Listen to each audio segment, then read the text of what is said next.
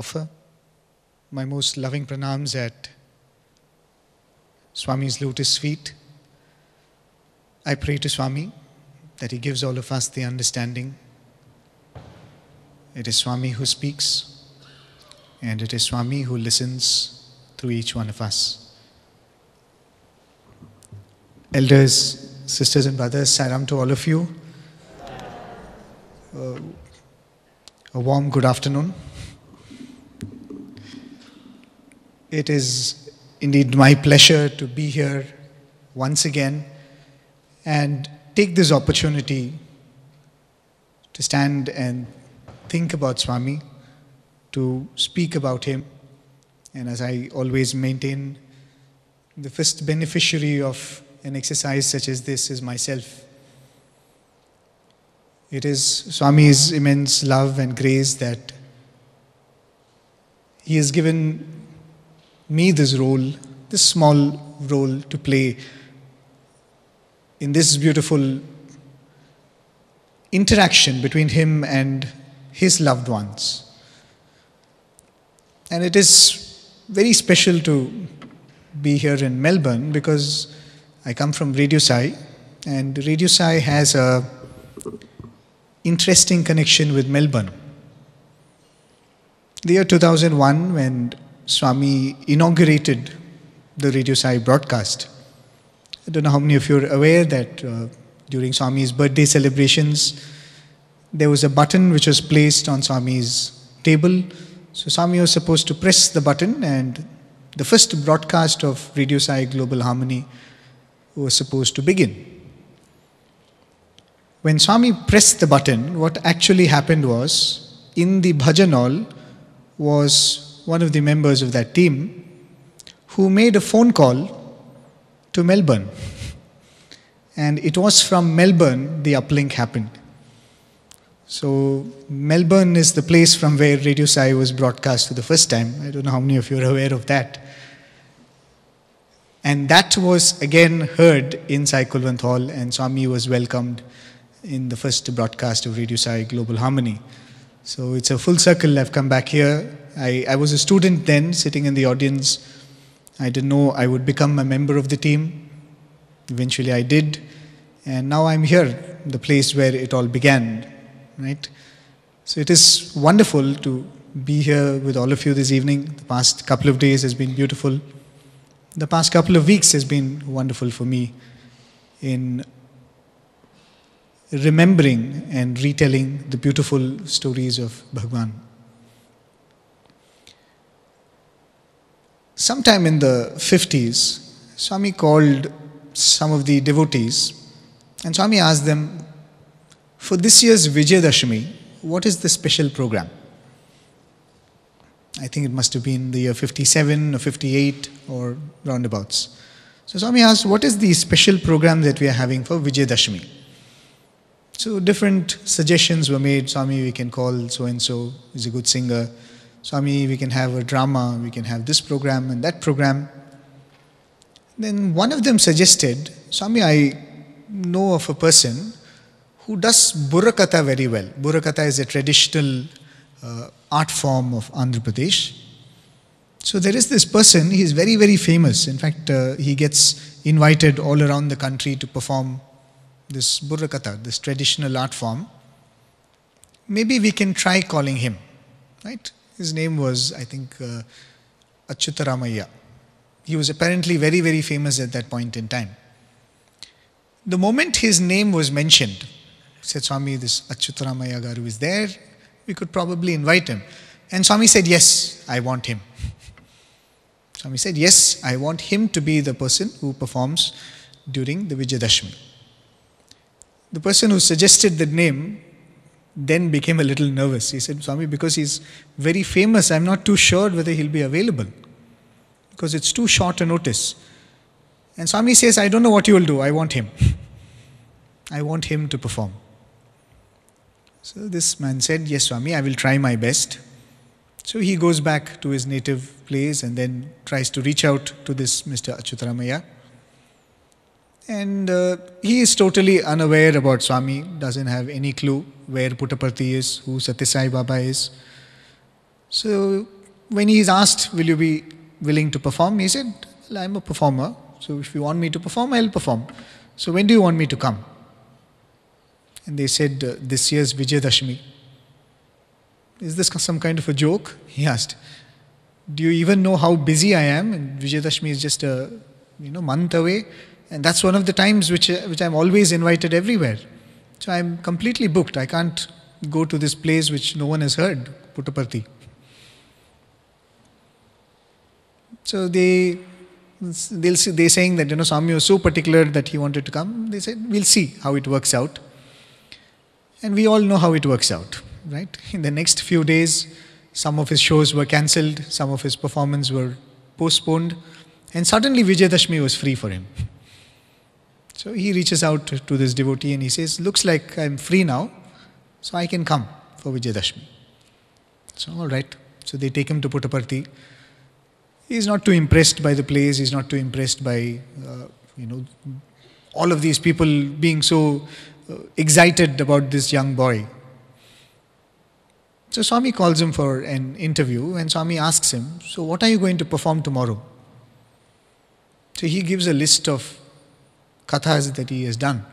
Swami is Subhash Chandra Bose, Swami Ravana and some Kumbhakarna's fight, and the killing of this asura. And Swami told him, Vijayadashmi is such an auspicious day, don't you have anything auspicious? Everything is about wars and killing. And he said, Swami, nowadays people want to hear only this, so I keep performing only this. Swami said, no, in Puttaparthi I don't want. I want something auspicious.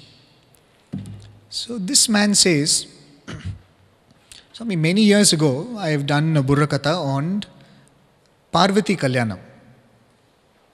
And Swami says, yes, that is a good topic. You can do on that.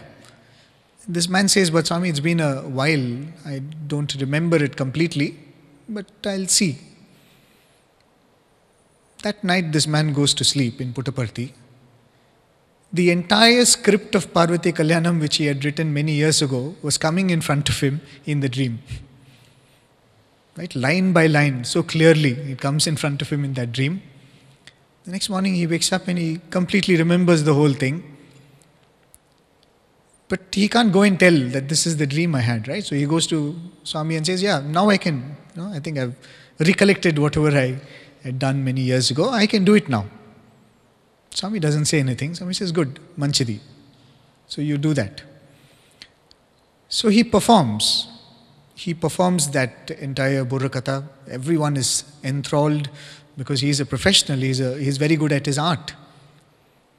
At the end of it, Swami blesses him with the usual gifts that he blesses artists with, clothes and whatever is the respects that are paid to an artist who performs.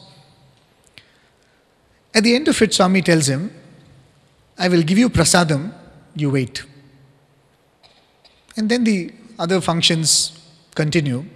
This man comes backstage. He says, what prasadam I have to wait for? He has given me the money, he has given me whatever gifts he has to give. I am leaving. Right? He says, I don't need any prasadam. What will I do with prasadam? So he goes back to his hometown, and one day he is sitting in the portico of his house. And this man had this problem of very acute asthma attacks. So that day, as he was sitting there, he suddenly has this acute attack of asthma. He's not able to breathe, he's gasping, and it is so bad that he's not even able to call out for help. So he thinks that his last moments have come, right? He thinks that this is it, because he's not even able to call out for help. And as he is sitting there in the portico gasping for breath, he hears a voice. The voice says, Achyutaramaya, I told you I'll give you prasadam, why did you leave? And he recognizes the voice. And the voice continues, no problem. You sit here for a minute and then you go to your room. I have kept prasadam there. I have kept all the prasadam there. And so he calms himself down, sits for a while. Then he gets up and he goes to his room in the first floor of his house, As he reaches his bed, he sees on the bed Swami has kept vibhuti packets for him. He takes the vibhuti, he consumes a little bit of it. Instantly he feels much better. And now what is there to do but to rush back to Swami and express his gratitude and seek Swami's forgiveness. So he goes back to Swami immediately. And he is so thrilled by this experience of Swami drawing him to himself. And he said, Swami, you should come back to, the place he was from. I think it was Rajamandri. So he was saying, Swami, you should come and you should visit all these places. Please come. There are so many people who will benefit if you come. And imagine, Swami tells, who knows me there? Nobody knows me there. If I come, when people might not come. So this man who's supposed to be the famous artist, he says, Swami, they may not know you, but they know me. He says, I will tell them about my Swami. He says, I will go around telling about my Swami. And for the next few years, he travels extensively in the region of Andhra Pradesh to every town, every village, singing the praises of Swami. To the extent that every village now recognizes Swami. Some of my brothers from the media center, when they went to one of the villages, they were so thrilled to see that every house in that village, on the wall there was a quotation of Swami. Every house of that entire village was resonating with Swami's love, name and message. Because this devotee who was touched said, they may not know you, but they know me, and so they will know you. One of the most beautiful quotes I had come across a long time ago is, if people know you and don't know God, people should know God because they know you. Live your life in such a way. And I think that is the opportunity that Swami has given all of us. That is a small opportunity that Swami has given individuals like myself. Not to speak about him. We don't stand here to glorify him. We don't stand here to spread his message and spread his name. We are here to speak about what has touched us. I am here to speak about what has moved me. And what probably attracts all of you to it is the same Lord who has loved you, the same Lord who is loving you, who has moved you. But this idea that here I am, spreading Swami's name and spreading Swami's message, is a thought that can be anything but intelligent. Oftentimes when we travel from Prashantinilayam and go around places, people would ask us, generally, where do you come from? So you will wonder, should I say Puttaparthi? Will they know Puttaparthi? Because if you tell Puttaparthi, you have to say, Sathya Sai Baba's ashram. Will they know? Will they be able to relate to it? So sometimes you will say, it's a place close to Bangalore. You will say it's down south, somewhere in Andhra Pradesh. There is a discourse that Swami was once delivering, and Swami said, there are some people who will come to Puttaparthi for darshan. When they go back, people in their office will ask them, where did you go? You were not here for a few days. And they will say, we went to Bangalore and came. And Swami went on to say, you do not hesitate to say when you go for a movie. You do not hesitate to say that you did this, you did that, when it is nothing worthwhile to talk about. But you are embarrassed to say that you have come to Puttaparthi.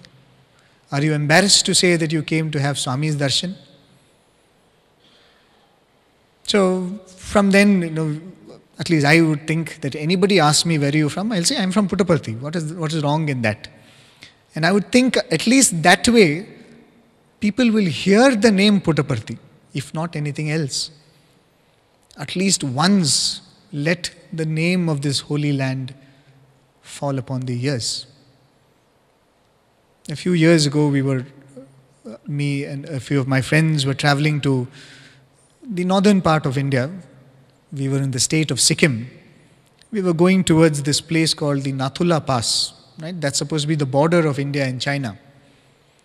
And being a very sensitive area, you need to take a lot of government passes before you're able to go to that place.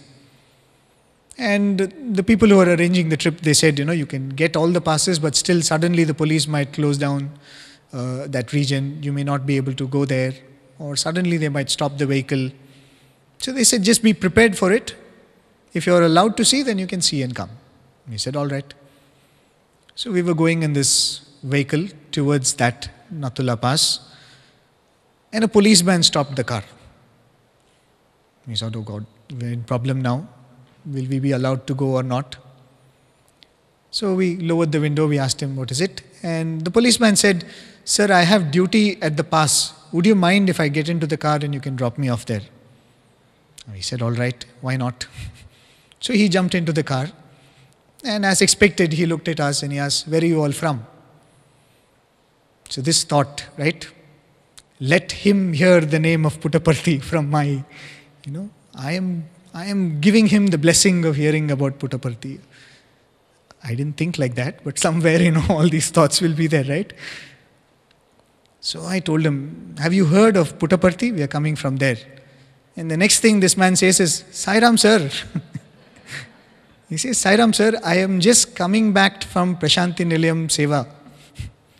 He says, I have just finished Sevadal duty in Prasanthi Nilayam, and I am just coming back to join my duty as a policeman at the Nathula Pass. So sometimes when we think too much of ourselves, that here I am carrying Swami's message, here I am spreading the name of Swami, Swami, I think, reminds us that he doesn't need us for him to spread his name, his message and his glory. There were a few devotees of Swami who were doing a lot of seva and relief activities in a war-torn region. So they had been to this city called Samarkand in Uzbekistan. So a war-torn region, there was always a lot of need for people to come and help them. So they had taken a lot of food supplies, they had taken doctors with them, medicines with them. So they thought to themselves, look, this is a country which has predominantly Muslim population, and let us not really talk about Swami. We will go do Swami's work.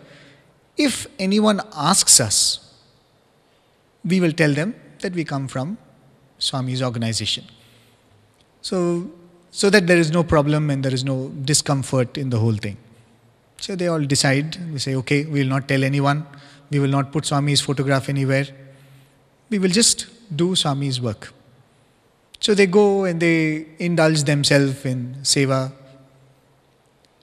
After about a few days, one Muslim lady comes up to these doctors and she asks them, where are you from? You are doing such selfless work, you are helping all of us. Where are you from and who has sent you? So they said, okay, we said if someone asks, we will tell. So they take out a small photograph of Swami, probably one of those pocket calendars that we've seen. And they show it to this lady and say that he is our master, he has sent us here. And the moment that lady sees that photograph, she bursts into tears. And she says, he is God.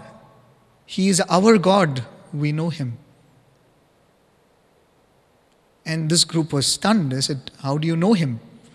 He says, because he keeps coming here to comfort us. We've all seen him multiple times. And as they were conversing with this old lady, one of the children who were playing around comes and looks over the shoulder of these people who are playing and looks at Swami's photograph and says, oh, he was here last evening playing soccer with us. When we think that we are carrying Swami's name and we are doing Swami's work, I think every now and then Swami reminds us that he actually doesn't need any of us to do that, right? You look around in Prasanthi Nilayam, you have multiple institutions. You have Swami running a university, Swami running hospitals, a general hospital, a super hospital, a mobile hospital. But when you ask this question, that does he really need to run any of these institutions at all? Does he need a hospital to heal? Does he need a university to teach? There was this doctor who was working in Swami's hospital. This story was told by another doctor. So this doctor was working in Swami's hospital, and all of a sudden he started feeling a little unwell. He started becoming very weak. So they decided to run a few tests on him. And when they ran the tests, they found out that he was a bit anemic, right? His RBCs were low or whatever was the condition. So then they said, let's do a proper thorough checkup and let's see what could be wrong. Is there any other problem? So they found out that there was an internal bleeding somewhere in the intestine or something. Some hemorrhage was there, because of which he was constantly losing blood and he was becoming anemic. So they said, the best diagnosis, the best medication for that is you give some blood thickening medicine, so that at least the hemorrhage ceases to a certain extent. But when they run the other tests, they found that he also has a block in the heart. Well, now the treatment for a block in the heart is blood thinning. So if they give him a blood thickening medicine, the block is going to become bad. So if they give him a blood thinning medicine, the hemorrhage is going to become bad. So they didn't know what had to be treated first and how to go about the treatment. And the doctors would say, whenever they have any such tricky cases, the only worthwhile thing to do is go and tell Swami, Swami, this is the problem. And that's precisely what they did. They went and informed Swami that this doctor is not keeping well, and this is the tricky scenario that they are faced with. Swami said, all right, I will come and see him. Swami says, I will come to the hospital and I'll see him. So the next day, Swami comes to the hospital, goes to the ward where this doctor is admitted, speaks to him and materializes vibhuti and gives it to that doctor and says, you take this, maybe Swami had told 3 times a day, take it for 3 days or whatever Swami had told him. Swami comes out and calls these other doctors, and Swami tells them, I have given him vibhuti between the heart block and the hemorrhage. You choose which one you want to treat, the vibhuti will take care of the other. He says, between the block in the heart and the hemorrhage that is happening, you choose what you want to treat. My vibhuti will take care of the other. The question again is, does he need a hospital? Does he need doctors to serve him in an institution like that? There was this student of Swami who was not keeping quite well, and again he was becoming very weak. He was not able to participate in sports. So the teachers took him to the hospital, Swami's super specialty hospital, and got him tested, and they found that he has a heart condition which needed to be operated upon. So Swami was informed that Swami, the student, is not keeping well. So then Swami took over. Swami was very concerned about the student. Swami was monitoring what he was eating. He called the doctors and he asked them their opinion. What are they planning to do? So the doctors told Swami, we need to do a surgery. Then Swami tells that, see, let the surgery be done during the summer when the boy is having his vacations, so that his studies don't get disturbed. And Swami arranges for everything. The date is fixed. The parents have been called. And because it was summertime, Swami goes away to Kodaikanal. Right? And Swami has given all the instructions to the doctors what has to be done. And Swami goes away to Kodaikanal. And one day Swami is sitting in Kodaikanal with all the other students around him. And Swami is talking to them very casually. And suddenly Swami becomes very pensive.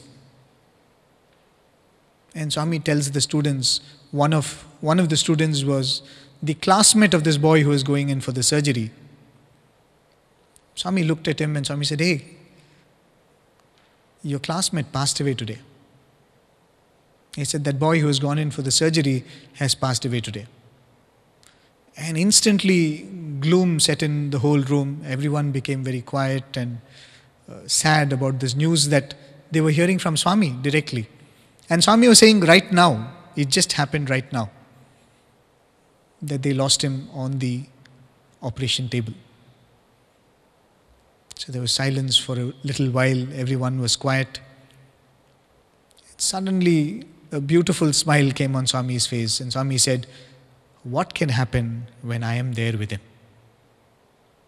Right? Swami gave a beautiful smile and said, "What can happen when I am there with him? He's fine now." So they were all very happy. The Kodai session went on as beautiful. And they were all waiting to go back and find out what exactly happened. And so they went to the doctors who were treating this boy. And they asked him, "Was the surgery uneventful, or is there anything that happened during the surgery?"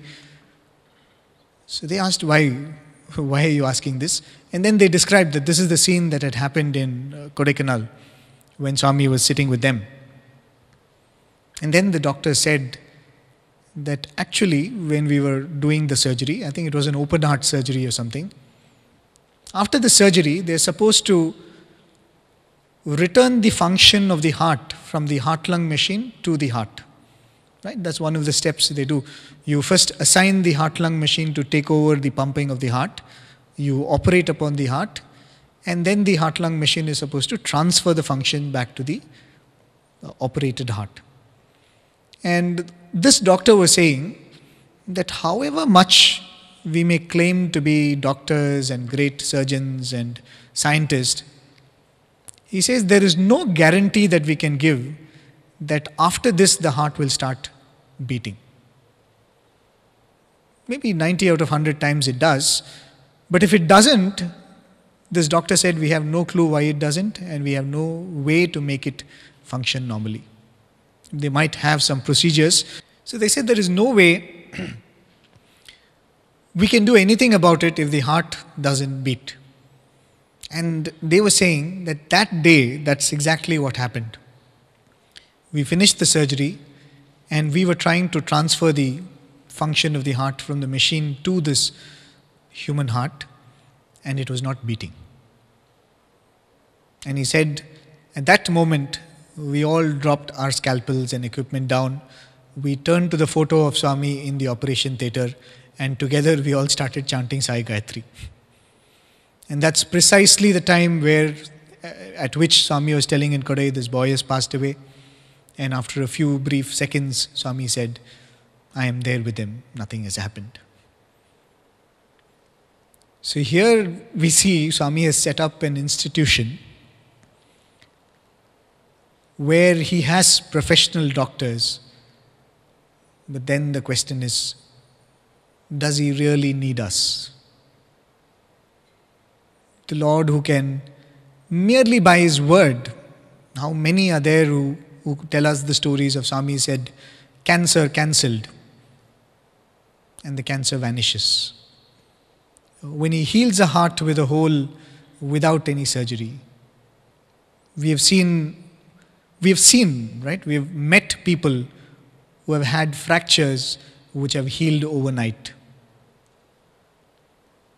We have seen people for whom Swami has performed surgeries in the interview room.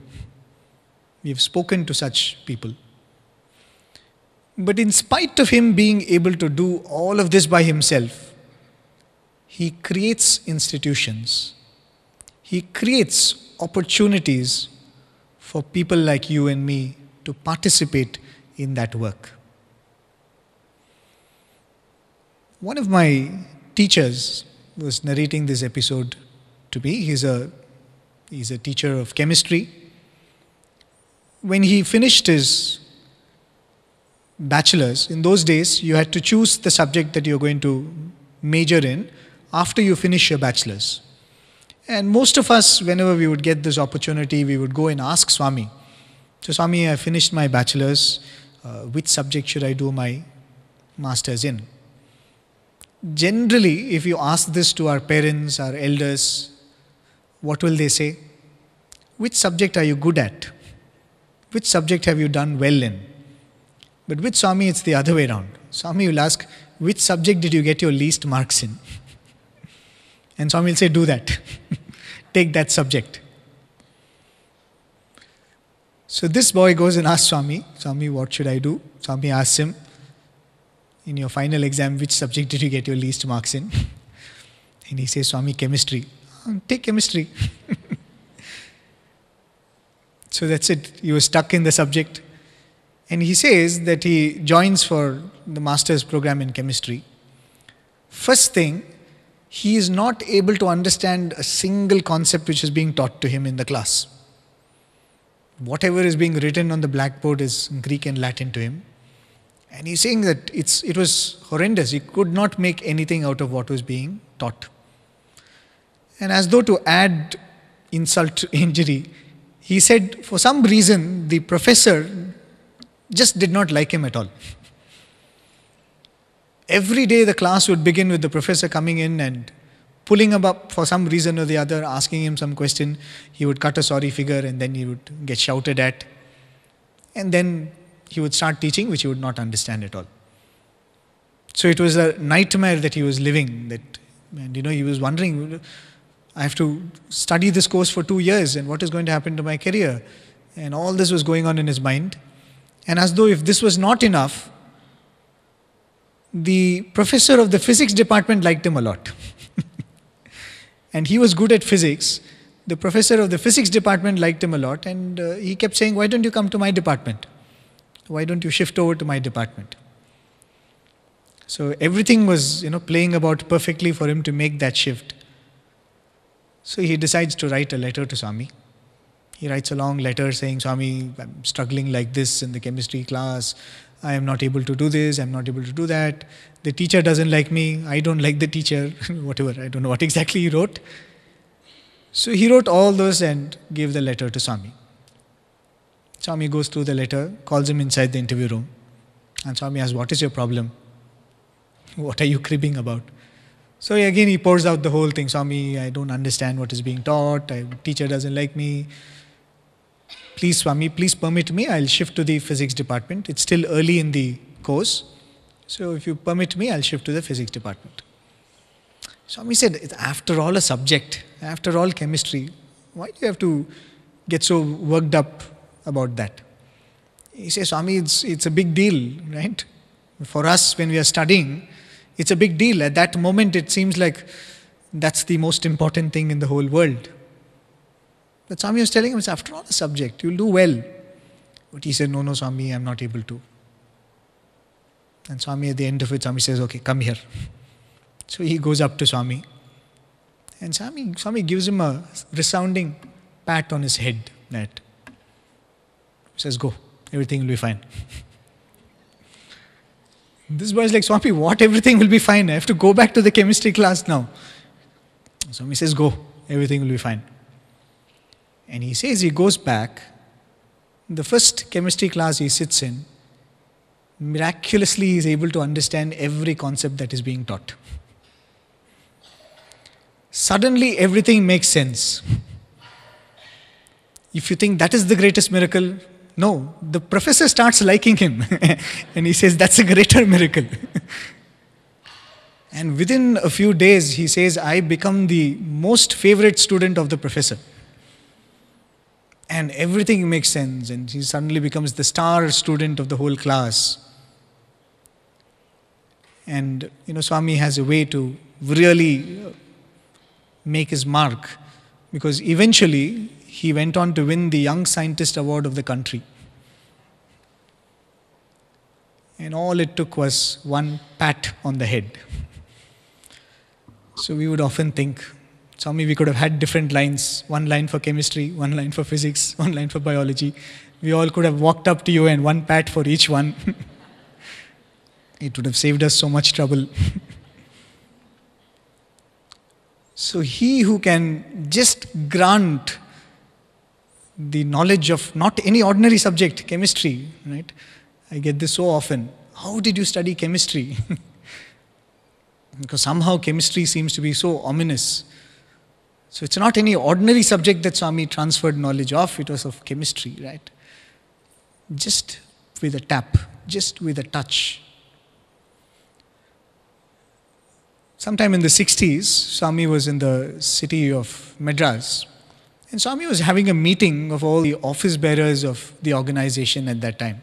Very senior office bearers. So Swami said, let's convene this meeting. I'm in Madras and most of you are here. So maybe about 10 gentlemen, all elderly people. And then Swami started speaking in Telugu, right? Like how he usually does.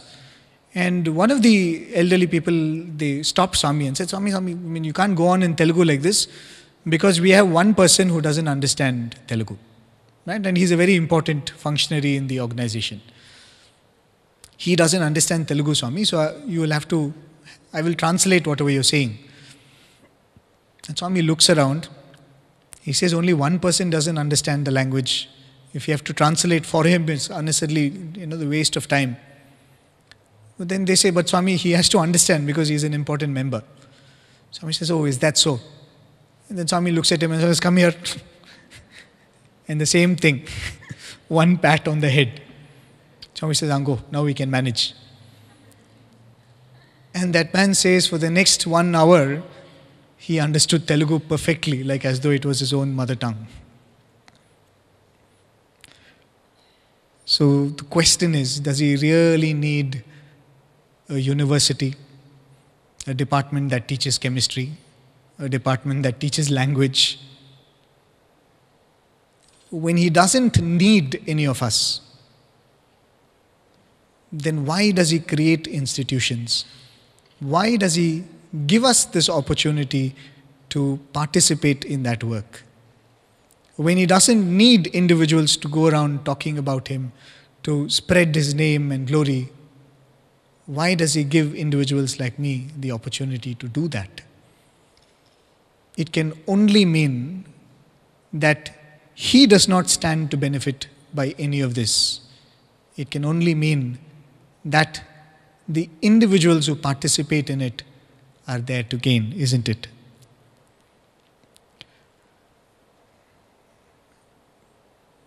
A few years ago, I was doing this program on the radio where it was a children's program, right?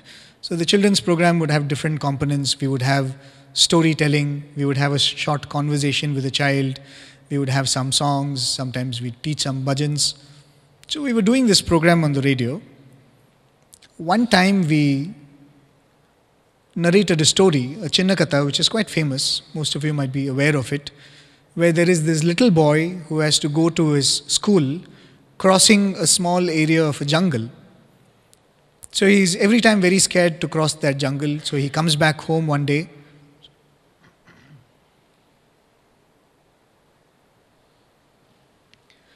So he comes back home one day and he tells his mother, Mother, I'm so scared to go alone like this, I don't want to go to school. So the mother, being a very pious person, tells this little boy, why do you worry? Don't you know that you can call out to your elder brother? And this boy is surprised. He says, elder brother? I didn't know I have one. He says, yes. The next time when you're crossing the jungle and when you're scared, you call out to your elder brother, Gopala. And he will come and he will be your company. Right? And you don't have to be worried or scared about anything. So the boy who is so innocent and so sincere, the next day when he is scared, he calls out to Gopala and Lord Krishna comes in the form of a small boy and walks him to school. And thus begins a beautiful relationship between this little boy and Lord Krishna, who comes every day to walk this little boy to school. Eventually he tells the elders, nobody believes. The mother who gave him the instruction also doesn't believe. that actually Krishna is coming and being a companion for her child. So that's a Chinnakatha which Swami says. I'm not completing the Chinnakatha. So we narrated this story as part of that Children's Hour program. A few weeks later, we get an email from an excited little boy in the United States. He must have been a 7 or 8-year-old boy. And he writes in that email, his parents must have written it for him. So the email reads, I really loved that story that you all narrated in the Children's Hour program. He said, it was so nice. Till there it was fine. Next he said, but I have a few questions. And then he lists down the questions. What are the questions? He says, there is no forest near my house. Where should I go and call out? And he says, unlike that boy, I go to school by bus. Can I still call out to Krishna? And the third question is, I am not the only child of my mother. I have an elder brother, and my elder brother keeps bullying me. Can I still call out to Krishna? And in all his sincerity, this little boy writes these questions to us. And when we read the email, there was absolutely nothing we could tell in response to that. We really had nothing to tell. If we will have a question answer session, you'll see when elders ask questions, it's easy to cheat them. Can tell something or the other and get away with it. But children, when they ask sincerely, it's very, very difficult. You have to be absolutely honest with whatever you say and absolutely clear with what you say. So when me and my colleague, one of my brothers who were doing this program, when we read this email, we actually told each other that only Swami can answer this boy. Right? And we didn't say that with faith, we said it with exasperation. Right? Oh, only Swami can answer this, in that sort of a emotion. Who can answer all these questions, man? Only Swami can come and answer it. But still, we did make a lame attempt at trying to answer the questions. We didn't get any response from that boy, so we understood that he was not too impressed by the answers. A few months later, we again get an email from the same child. And seeing the number of emojis in that email, you can make out how excited he was. And then he writes, I went to my grandmother's house for my summer vacation, and one night when I was sleeping, Swami came into my dream. And the boy says, I was so excited to see Swami, and I looked at Swami and said, Swami, have you come to see me? And Swami said, no, I've come to answer your questions. And then this boy remembers the questions that he'd asked us, and he tells Swami, but I didn't ask you that question. I asked the boys at Radio Sai that question. And Swami goes, yeah, those fellows are useless. They told me, only Swami, you can only answer it. Swami says, those fellows told that, we cannot answer, only Swami can answer. They're useless fellows, so I have come to answer the questions. And we were eagerly reading that email, and the boy says, I got answers to all my questions, Sai Ram. So till today, we don't know what those answers were. But he got his answers. He was completely satisfied. And here we were thinking that we are answering questions. We are spreading Swami's name. Does really Swami need an institution like Radio Sai or Media Center or the Book Trust or anything for that matter? Does he need an organization? Does he need centers? But in spite of it, if he has created an infrastructure such as this, it can only mean that there is something that we benefit by participating in that, isn't it? There is absolutely nothing that Swami can gain from it. When Swami came to inaugurate the media center, the building, Swami made it absolutely clear. He said, there is nothing for me to gain from this. Right? He said it. He said, there is nothing for me to gain from this institution. But if it will make devotees happy, I allow it. Right? I foster it. As long as it benefits devotees, Swami said, I am happy to bless it. Right? Because there is absolutely nothing that I can say, I can do, and what can I glorify him? What can you glorify him? Right? I probably will conclude with another very beautiful episode which a senior of mine narrated. We all know about Swami's water projects, right? So, anyone knows which was the first water project? First place where Swami did water project? Sorry? No. Sorry? Anantapur. Right? Anantapur was the first water project that Swami did. Second one? That's more tricky. Okay, I'll tell you how the second one came to be the second water project. So Swami had completed the Anantapur water project. The people who had worked for the water project, there was an engineer by name Kondal Rao, there was the chief of the construction company, Mr. Ramakrishna, great devotees of Swami. They were all in Swami's presence. And there was another student who was a senior of mine who was also in that interview. So Swami was, it was a review meeting of the Anantapur water project. So Swami was asking, is everything going fine? Is everything happening? At the end of it, Swami asked, so where shall we do the next water project? Right? Swami is asking, where shall we do the next water project? And Swami is asking Mr. Ramakrishna, you have any idea? He said, no, Swami, wherever you say. Swami looks at Mr. Kondal Rao. He also says, Swami, you tell us, Swami, you instruct us, we'll do. Swami turns to this student who was there, and Swami asks him, where shall we do the next water project? And this student looks at Swami and says, Swami, Medak. He says Medak. And as he says, he's thinking in his mind, what a weird name. I've never heard that before. Imagine that boy is saying that, Swami, we will do it in the district of Medak. And as he is saying it, he's thinking in his mind, I've never heard that name before.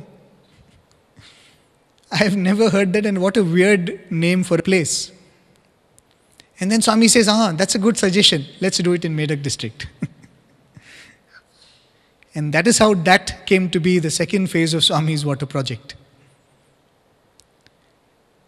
Imagine if somebody had seen that scene, they would have thought, okay, here is that person who initiated that water project, his suggestion. We all are there around Swami, just making ourselves available to him, right? So that he picks up each one of us and uses us in this mission. There is a great benefit to each one of us in our spiritual journey to be an instrument of the Lord.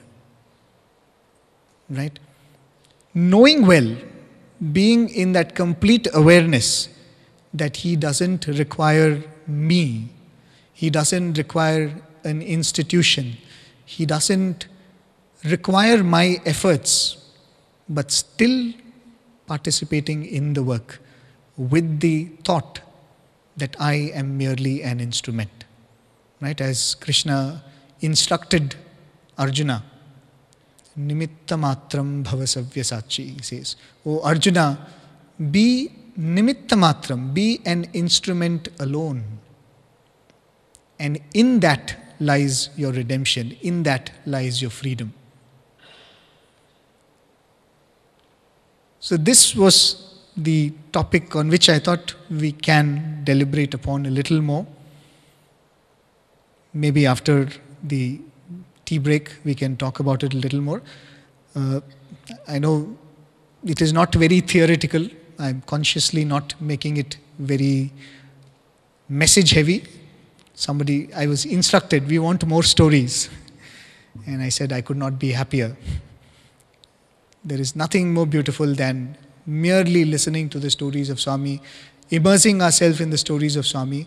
And as we do that, pray to Swami that all of these become a part of our thinking, right? Part of our understanding of what we are supposed to do with this life. Because if it is only to listen and be entertained, then the benefit will be only from the beginning of the session till the end of the session. But if we choose that all of these stories and all of these Bhagavatam that we constantly hear becomes like seeds that are sown in our consciousness, then we will grow with that seed that is sown, right? And for that, Swami would often say, this seed cannot be sown in any soil. It has to be sown in soil that is suitable for that. And it has to be watered. The soil that is suitable is the heart which already has that love and devotion for Swami. And the watering that is required, Swami says, is again the love for Swami. And then this seed that is sown will grow, and with it will grow our devotion, with it will grow our understanding, and we will move towards that ultimate goal, right? So with these thoughts, I'll conclude this particular portion.